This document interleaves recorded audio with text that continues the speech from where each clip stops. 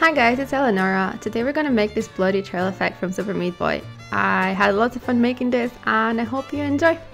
I was inspired with these cool blood effects from Super Meat Boy. They're so satisfying to look at and I thought it would make a fun tutorial.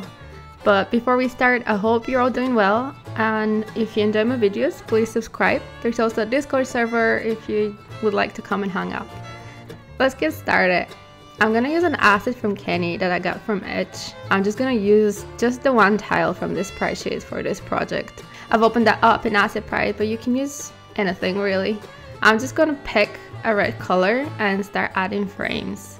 Looking at the Meat Boy animation, it looks something like this. We start with one line of red, then that kind of continues to spill, and at the end they had a bit of an elastic effect like this.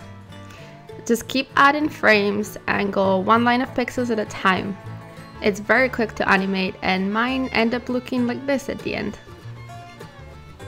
Now I'm just gonna save this and export to Unity, including the original tile. Let's drag our tile to the scene and put it inside an empty game object. And let's rename them.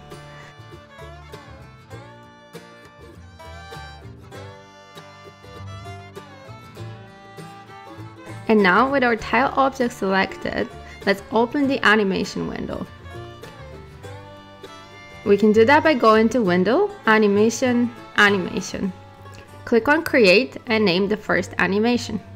We need to make two animations. One static, that would be the default one before the player has stepped on it. I'm naming this tile static. For this animation, just drag the plain tile at the start of the timeline and that's it. Let's add a second animation. Go to the drop down and click Create New Clip. I'm naming mine Tile Bloody. Now let's drag the frames we drew one by one at regular intervals. You can adjust the timing to your liking. Let's play it to see what it looks like. Now with the tile selected, let's go to the animator window. If you don't have that open, you can go to Window, Animation, Animator. We already have a default transition to static on entry since it was the first animation we made. But if that's not the case for you, make sure you set that one to default on entry. Now add a transition from static to bloody. Right click on static, make transition, and then click on bloody. Add a new boolean parameter called stepped on, and we want to transition from static to bloody when this parameter is true. Click on the transition from static to bloody, and under conditions, press the plus sign to add a parameter. Since this is the only parameter we have, these all look correct. Now I'm just going to import a free animated character from the asset store to use as an example, and I thought this guy looked kind of cute. I'll leave a link in the description. Now that that's imported, I'll create an empty object to hold the player and then drag the player prefab we just imported inside of it.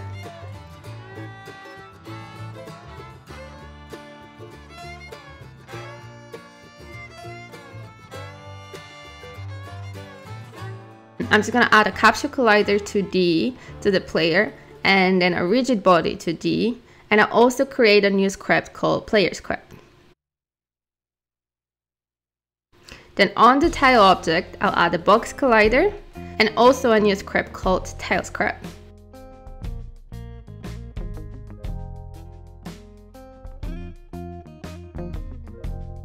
So let's start with the player script. We're just gonna create a very simple player controller. We just need a float for the speed, a float for the jump force, and a private float for the player's input, which I'm naming move input. Let's add a private rigid body to the RB. And in the start function, we can set this to the rigid body attached to the player. RB equals get component rigid body to D. Now in the update function, let's get the input. Move input equals input.getAxis horizontal. Then set the RB.velocity to new vector 2, and for X we will give it the speed multiplied by the input multiplied by time.delta time, and Y we'll just keep as it is for now. And now let's check if the jump button is pressed.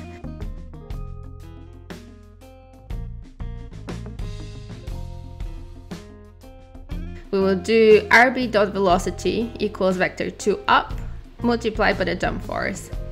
And that's it for now, a very simple controller. Back in Unity, we need to set the speed and the jump force.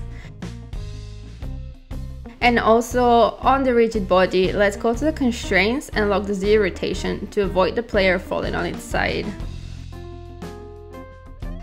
Now let's drag our tile object to the asset folder to create a prefab out of it. Let's open up the tile script. We need a public game object to reference our tile object, a private animator, and a private boolean stepped on, which we will set to false by default. In our start function, let's set the animator, anim equals tile.getComponentAnimator. Let's remove the update function, we don't need it. Now let's add the onCollisionEnter2D function, and that takes parameter of type collision2D. We want to check if the game object we have collided with has the name player. If so, we want to trigger the animation. anim.setBool stepped on, which is the parameter we defined in the animator, comma true. Back in Unity, drag the tile sprite object to the variable in the tile script. So now if we click play, our animation is working, however it's looping, and we don't want that. In our assets folder, if we select the bloody animation, we can uncheck the loop time checkbox. And now if we play again, it works as we wanted it to. Now we want to create a tile map. Right click to the object. We want to be able to paint the tile map using our prefab. And in order to do that, we have to add Unity's 2D extras to our project. I'll leave a link in the description. It's on GitHub and it's super easy to add to your projects. So what you want to do is download the project, unzip it somewhere, then in your project folder, go to the package folder and create a new empty folder, com.unity.tilemap.extras, and you can just copy paste it from the GitHub page. And inside of it, paste the unzipped files you just downloaded. So now when we go back to Unity, it should start importing the package automatically. Now let's create our prefab brush.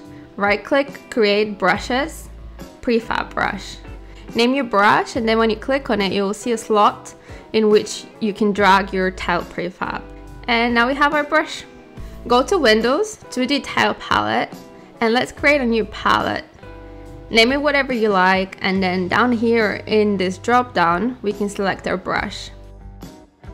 Now click on the brush icon, and we're ready to paint. I'm doing something very simple for this example, just 2 platforms. Now we can delete the single platform we have in the scene, but don't forget to apply it first.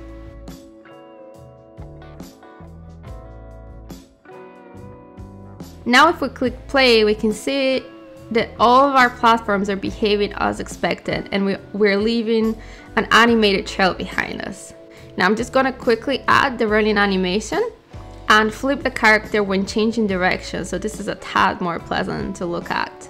If we go to the player animator and add a new parameter is running, then add a new transition to and from the running animation. Then as before, down here add our parameter to the conditions. If we go back to the script, add a game object for the player sprite object and a private animator anim. We can set that in our start function. Anim equals player sprite.getComponentAnimator. So now on update, we check if move input is not 0. We play the running animation, and if not, we don't.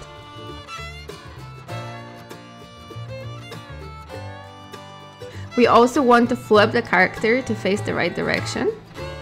So at the top we add another variable, is facing right equals true by default. And then on update, we check if the player is moving to the left but facing right, we want to flip it. And if the player is moving to the right but not facing the right, then again we want to flip it.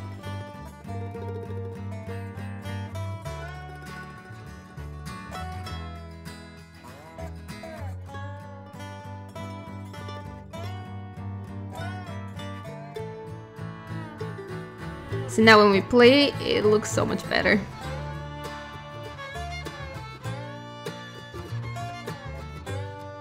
For the two particle effects, you want to also draw them frame by frame. It's not a lot of work and there's so many references you can find on Google. You want one that looks a little bit more like smoke and one that has more of a splash effect. I end up with these two sprite sheets at the end. So now I'm gonna import these in Unity and do the usual. Mark them as multiple and slice the sprite sheets into single frames.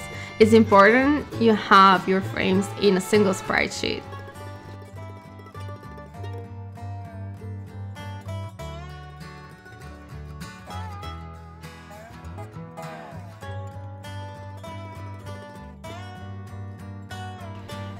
Now we need to create two particle systems. They're gonna be very similar, but let's start with the dust. So here I want to set the max particles to 1.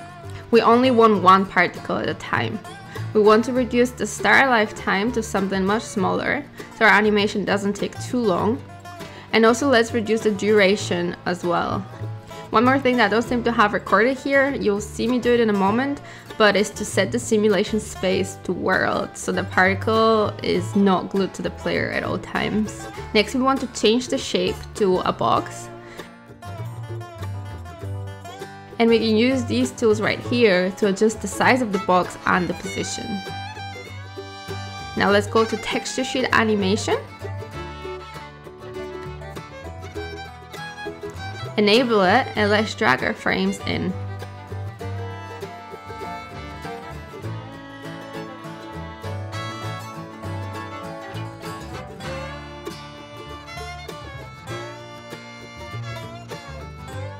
Now we're gonna repeat the exact same process for the blood splash, create a new particle system, and we use the exact same settings, just use the other sprite sheet.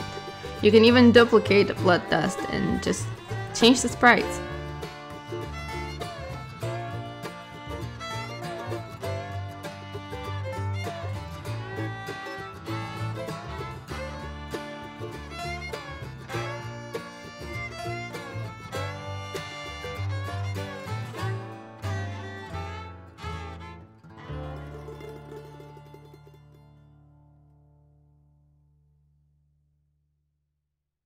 Now let's go to our player controller and set this up.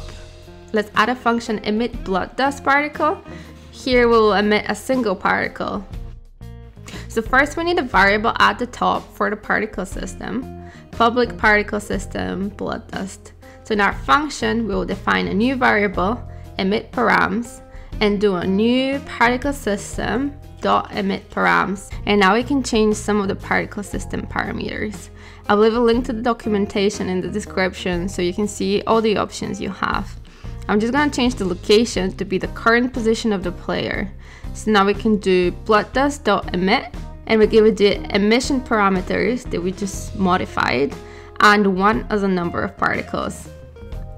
Now let's just copy paste this to adjust for the splash animation, just changing the name of the function and then adding another variable for the splash particle. Now let's call these two functions within the controller. We want to call the dust animation while the player is running, and we want to call the splash animation when the player is jumping. If we now test that in Unity, we can see we're getting really close. It's already looking pretty good. We just have a couple of things to resolve. Right now we're not checking if the player is on the ground, so we can end up with a dust effect up here, which is not great. So let's expand the player controller to check for that. We will need a public transform feet position, a float tick radius, and a layer mask. We will set those up from Unity in a moment. We also need a private boolean is grounded. So now in update, to get that we will use physics 2D overlap circle, and we will give it the position of the transform, the radius, and the layer mask.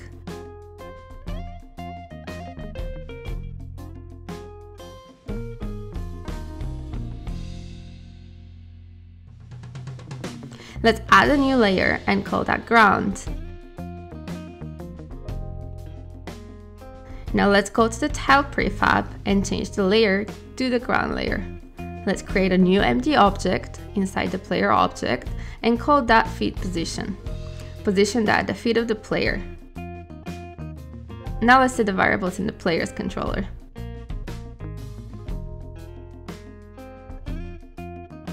And now back in the script, we can use the isGround boolean to prevent double jumping and add it to the jump if statement. And now we can also add a check when running to only emit a particle when the player is on the ground. And now back in Unity, let's see it all in action. And we also want to change the order in layer for the particle system to ensure they're rendering behind the ground. And there we go. Thanks for watching, guys. I hope you enjoyed it. Keep safe, and I'll see you soon. Bye!